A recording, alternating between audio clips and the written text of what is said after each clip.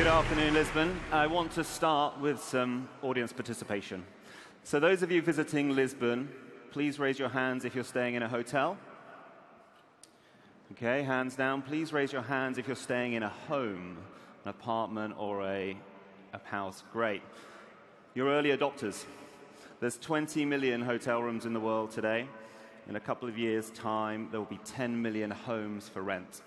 So around a third of all trips, family trips, short breaks, and business trips, will be in a home rather than a hotel.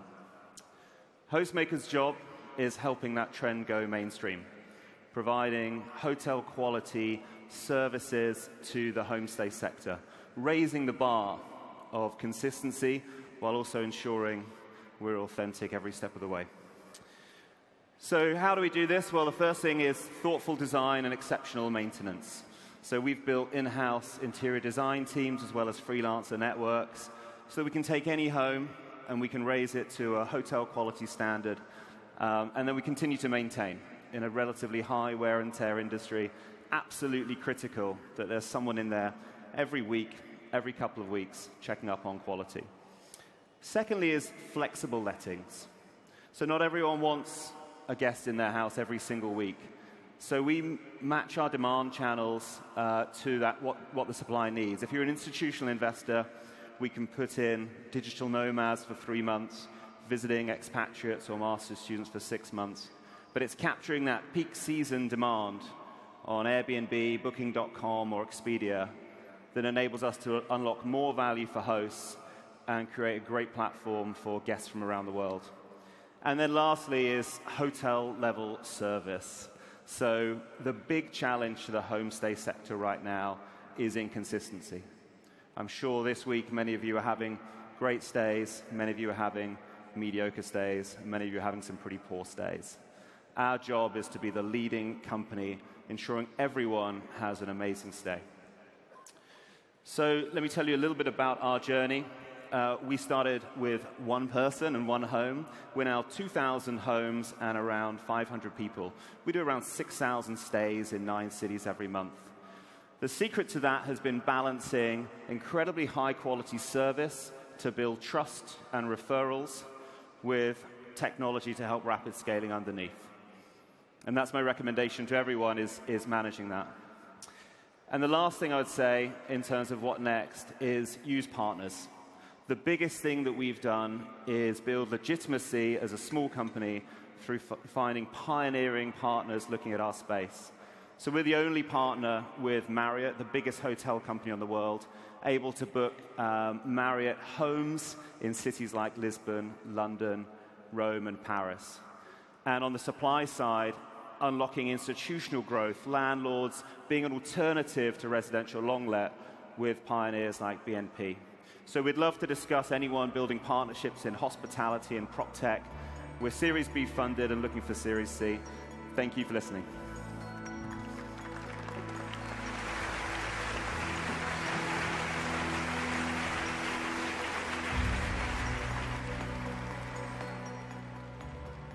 This next company is filling in the blanks on the map of the world. Mapillary crowdsources images to create a digital map. Please welcome to the stage founder and CEO, Erik Solem.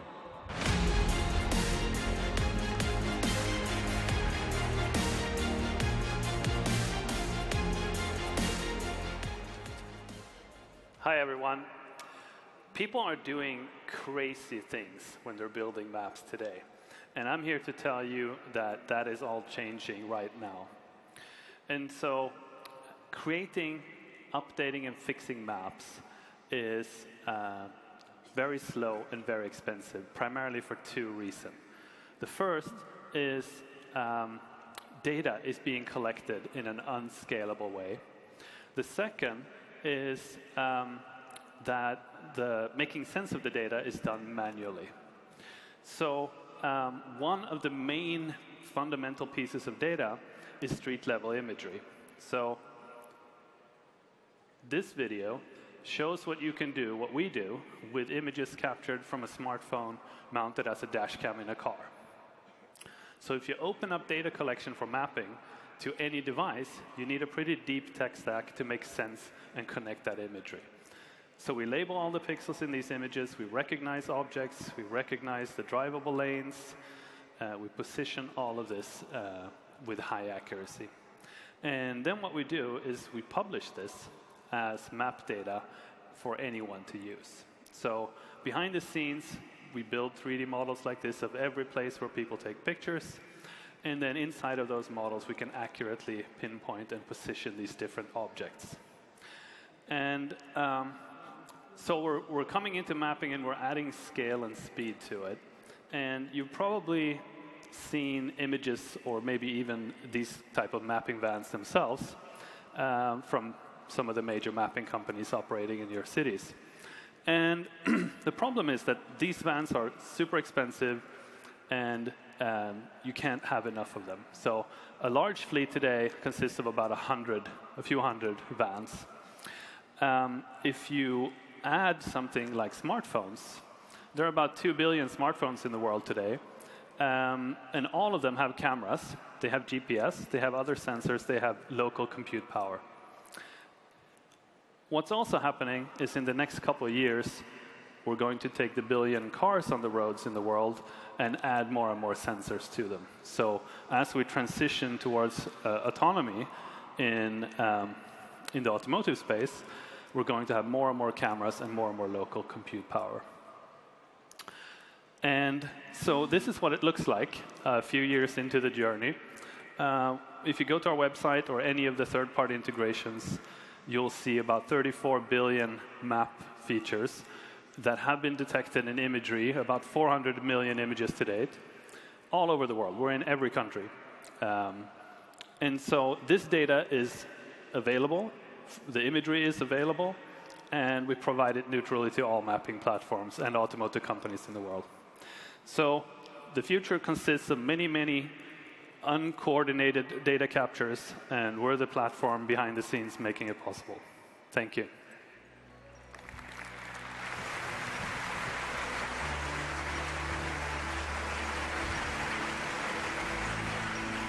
Now we have Fair, transforming the nature of car ownership. Fair are disrupting the auto industry. Here to tell us more is Scott Painter, CEO and founder.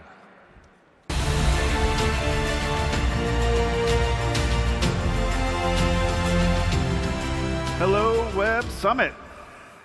So I'm a father of 4 and a serial entrepreneur. And over the last 25 years, I've spent my career focusing on how to make buying and owning a car better, leveraging technology. I've had 2 public companies. I've incorporated 50 businesses. The company that I'm here to talk about today, Fair, is transforming how we all get access to a car by making it synonymous with modern life and everything else that we do on our phones, whether it's our movies, our music, our content, our cell phone usage. Everything about what we've built happens on your phone. I'm going to tell you about Fair through the journey of my son. 16-year-old Luke just got his driver's license, and in the US, when you're turned 16, this is a very big deal. The 2 things you need to make Fair work are you need a valid driver's license and you need a bank account. So in addition to getting his driver's license, he went out and he got his bank account, and he got everything set up. He downloads the app, he scans his driver's license. We instantly know that he's got a valid US driver's license. He then links his bank account. He's instantly shopping for cars in the app. These are all pre-owned vehicles that are for sale at local dealers. They're not in our inventory. Everything is presented with monthly payments. Every car comes with a warranty, roadside assistance, and standard maintenance all included. So he doesn't have to worry about the fact that he's buying a used car. He can proceed with confidence. Everything in the app is adjusted to his budget because he linked his bank account, and we can see what he can afford on a monthly basis. Once he selects a car, we simultaneously pay the dealer for that vehicle. It becomes our vehicle, and then he enters into a usage agreement with us to use that car. He signs everything on his phone. There's no offline negotiation. There's no wet signatures required. And the best part is when Luke is ready to go off to college, he can turn his car in because there's no long-term commitment. There's no contract that's going to keep him in that car. He can then go to college, pick a different car. He picked a Dodge Challenger. My wife and I did not necessarily think that was the car that he was going to pick. Hopefully, when he goes to college, he gets something a little bit more practical, but that's his choice. and his option. We're not a traditional startup. We're 2 years into this. We've raised over $500 million of equity capital, and that unlocks for us nearly $3+ billion of debt. When we buy those cars, they go on our balance sheet. We're 350 people. We're based in Southern California, Santa Monica, with offices in Phoenix. We've made a number of acquisitions, including Uber's exchange leasing business. And one of the big problems with the rideshare community is about half of the drivers can't even qualify for a car loan. The big idea at Fair is that we're not lending consumers money. We're actually giving them access to a vehicle without the need to go into debt. Everything is a payments business, not a credit business. So I'm going to leave you with a short video about Fair.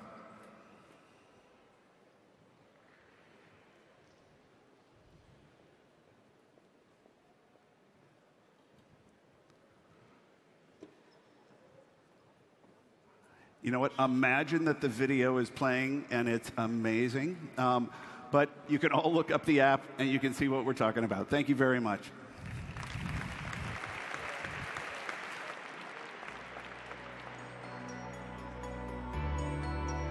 Next up, we have Clark. Clark is reshaping the nature of customer-centric insurance from their headquarters in Frankfurt. Please welcome CEO Christopher Oster.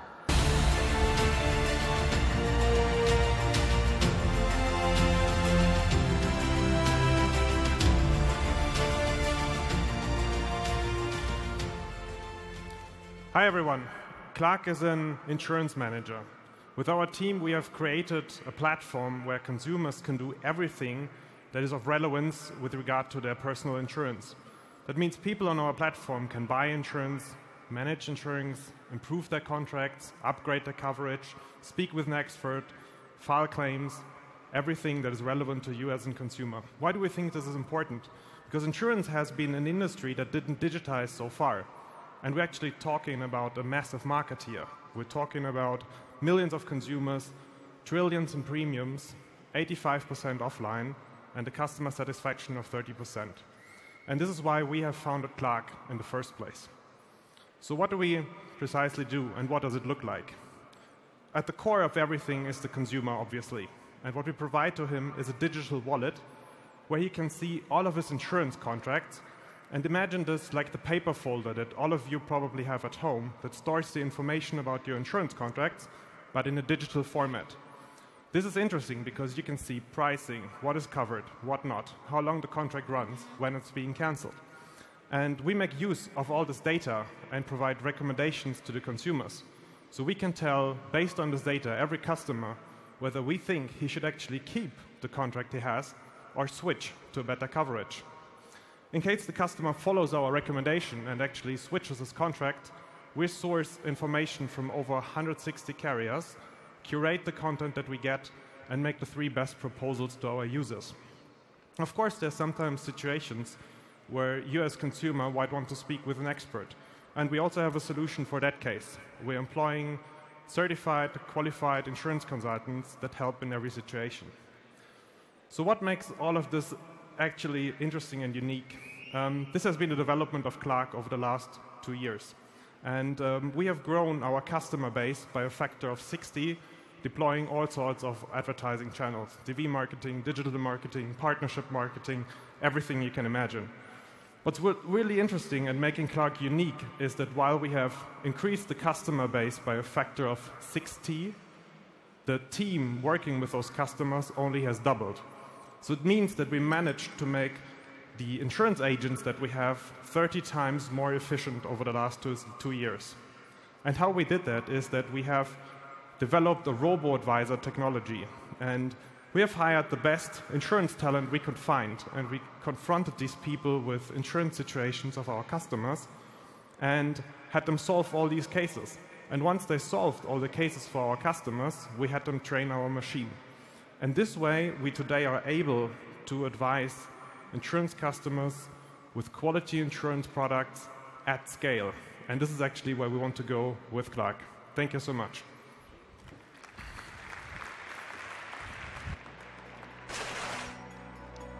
This next founder is joining us from a headquarters in Stockholm, Sweden. CEO Jonas Tellander is from Storytel.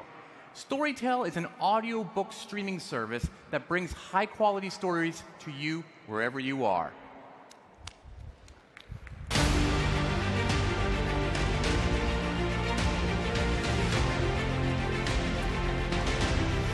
Hello, my name is Jonas Tellander. Behind me, you're supposed to see some numbers on what Storytel is doing. Basically, we're streaming audiobook service where you, think Spotify, think Netflix, monthly fee, and you listen as much as you like to stories.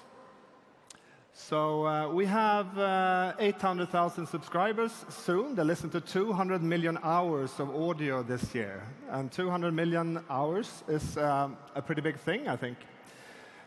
We have 100 million euros turnover this year and growing at about 40%.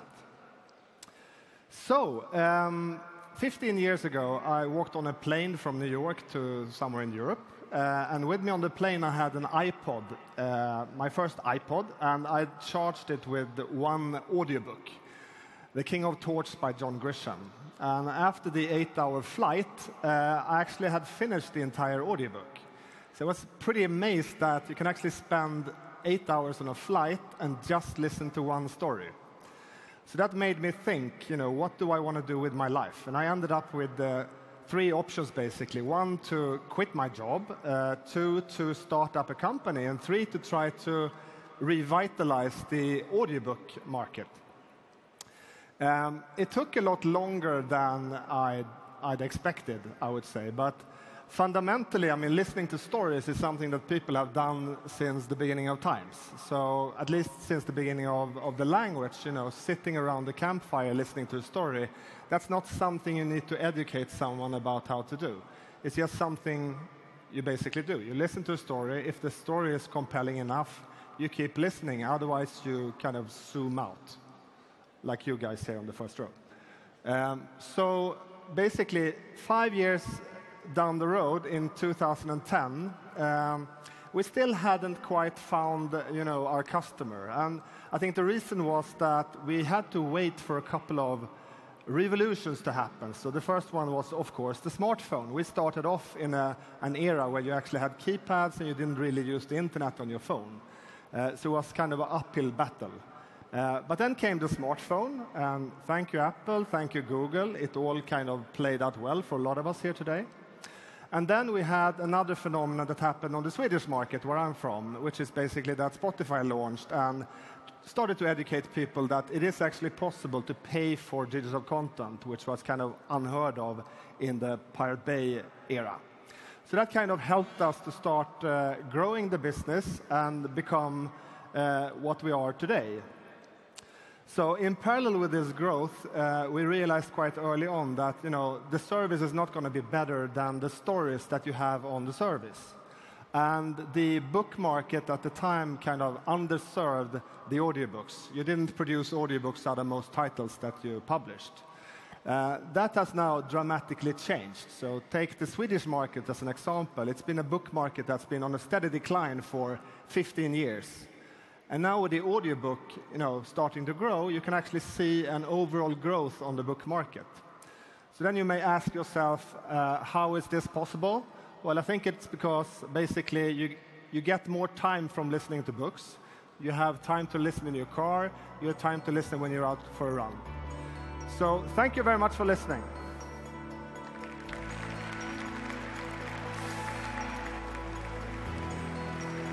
We'll now welcome to the stage Alex Capurro. Alex is the co-founder and CEO of Easy Payment Gateway, EPG. EPG is quite possibly the world's best online payment gateway. To tell you why, please welcome to the stage Alex Capurro.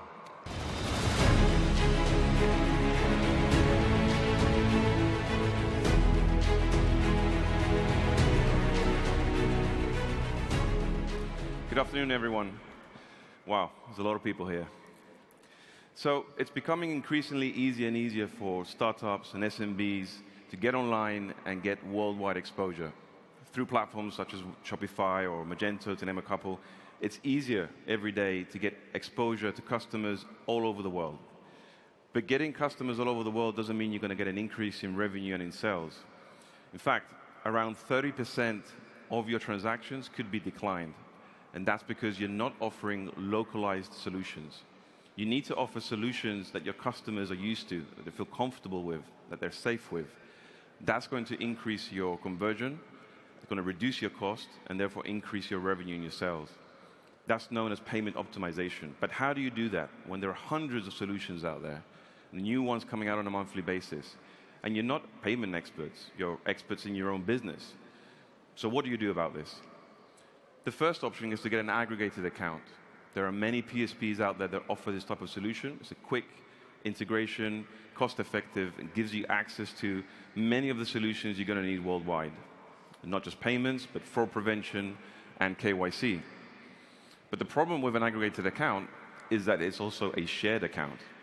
You're sharing this account with many other merchants, possibly hundreds of merchants.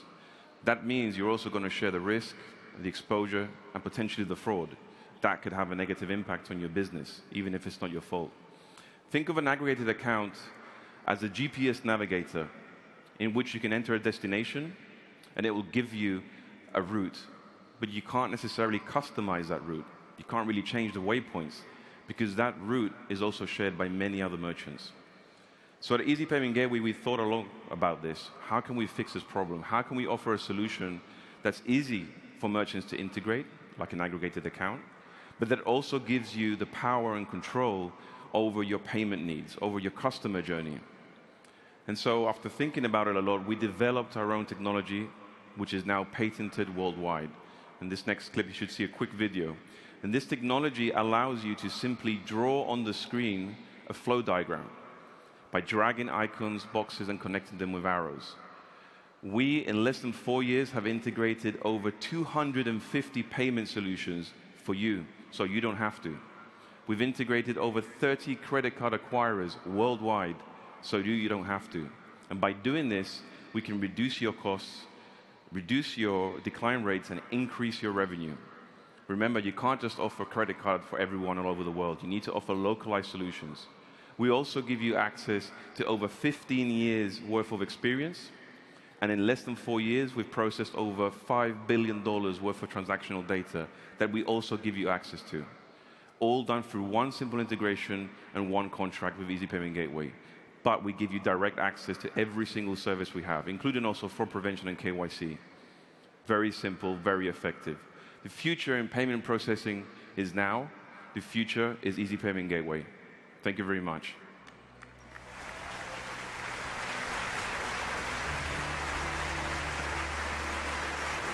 The company is on a mission to save the world from climate change. Explaining how is the co-founder and CEO of Aclima, Davida Herzl.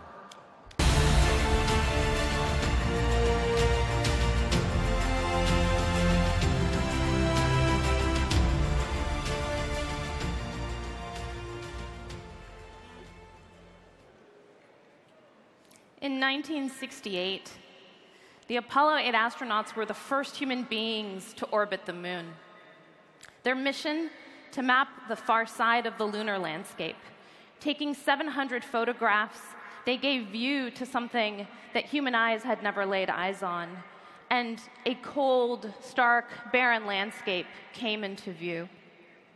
And although we went to uncover this alien terrain, what we found was something entirely different, something new about ourselves. Because as that Apollo 8 spacecraft came over the lunar horizon, a blue, living planet came into view, emerging against the darkness of space. And for the first time in human history, we saw ourselves, we saw the Earth as a human living, as a breathing, living system. Today, the IPCC gives us less than 10 years to turn the tide on global temperatures to avert the crisis of global climate change. Those same emissions that are changing our climate are creating the most significant health epidemic of our time, with 93% of the world's children now breathing unhealthy air. This is at a cost of $6.4 trillion per year. My name is Davida Herzl, and I'm CEO and co-founder of Aclima, a company that I founded to help us address the global climate challenge. At Aclima, we like to say that you have to measure what you manage. We've been developing miniaturized pollution sensing technology that helps make climate measurement ubiquitous. We install these miniaturized sensors on fleets of vehicles that form an urban roving sensor network. And as these vehicles drive through city streets, we're taking real-time snapshots of multiple pollutants from GHGs to PM2.5.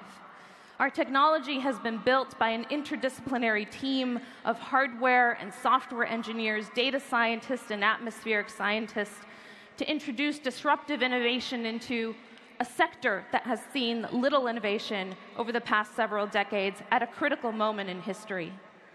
We're also working with big global partners like Google. We just announced in September that we're entering the next phase of our partnership with Google, instrumenting Street View vehicles to map the cities and streets where Google Street View drives. And in partnership with Google, we're generating, and our other fleet partners, we're generating a new view of ourselves that helps us understand pollution at the hyperlocal scale, and in doing so, unlocking multi-billion-dollar opportunities across industries to reduce emissions, reduce climate risk, and improve human health. Today, we're really excited to be here and to share our mission with all of you. Thanks so much.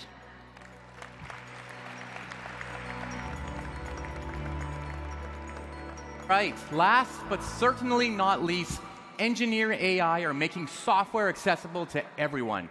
Bringing ideas to life is the co-founder and CEO of Engineer AI, Sachin Duggal.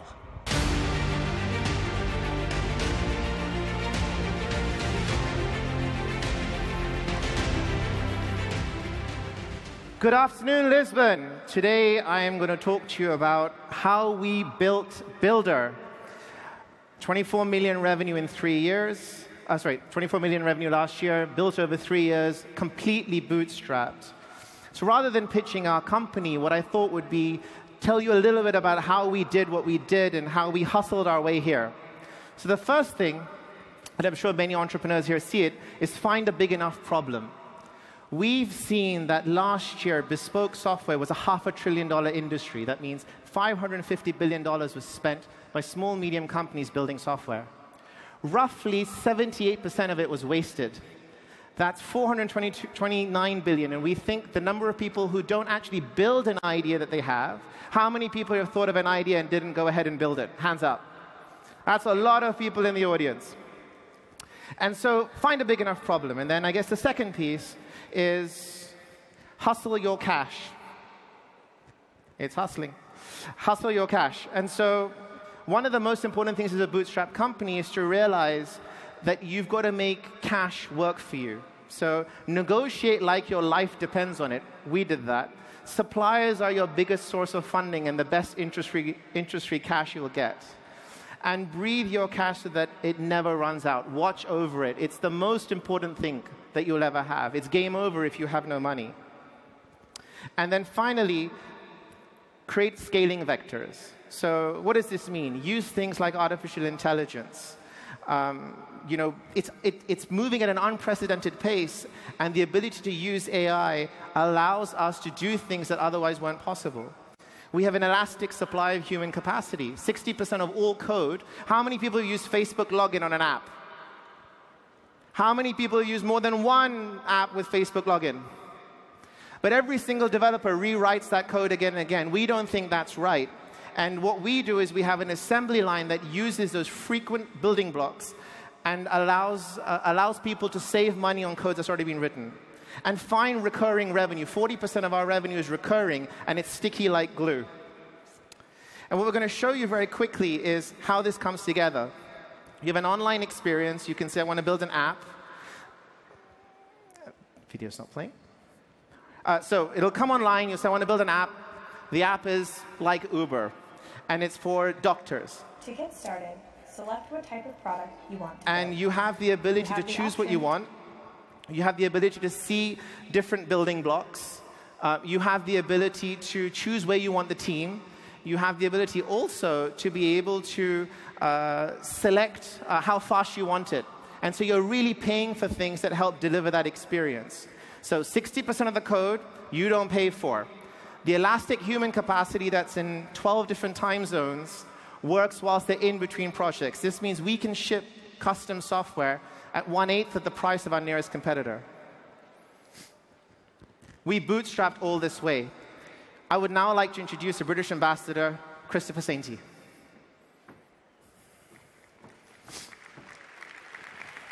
Thank you, Sachin.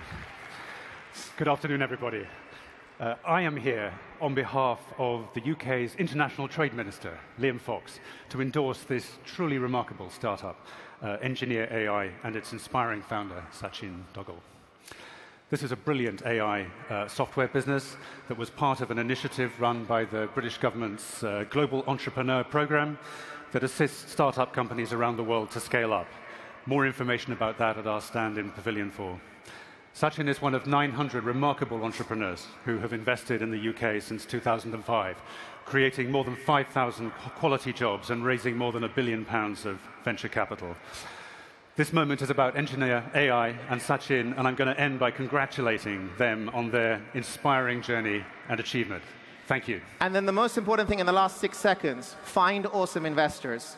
We're super proud to announce that we raised one of Europe's largest Series A investments for $30 million, having bootstrapped for 3 years. Thank you very much. Please come for celebrations at 3 p.m. Cool. Thank you.